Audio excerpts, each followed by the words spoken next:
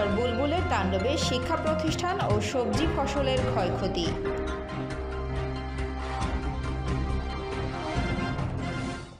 আপনি কি ওমরা করতে চান? দেশে যাওয়ার পথে সবচেয়ে কম খরচে ওমরা পালনের সুবর্ণ সুযোগ। এছাড়াও সামার ভ্যাকেশনে বাংলাদেশ সহ বিশ্বের যে কোনো স্থানে ভ্রমণ করতে চান? টিকিট করার এখনই উপযুক্ত সময়।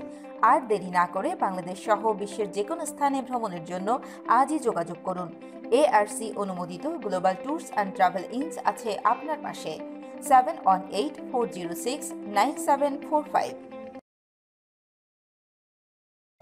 কুমিল্লার দেবিদ্বারে 46 কিলোমিটার বেগে ঘূর্ণিঝড় বুলবুলের তাণ্ডবে সৃষ্ট ঝোড়ো হাওয়ায় শিক্ষা প্রতিষ্ঠান ক্ষতিগ্রস্ত হয়েছে।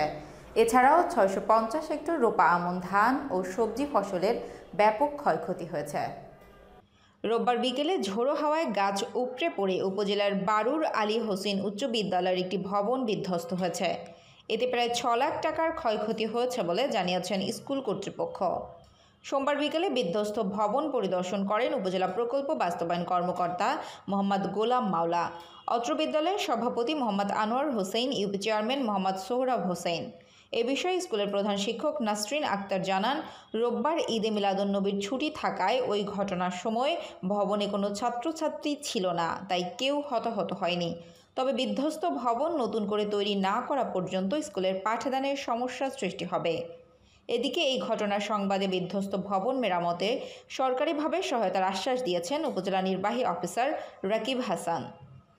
দেলোয়ার হোসেন আকাইদের তথ্য ও ভিডিও চিত্রে। Desk report, Comilla TV.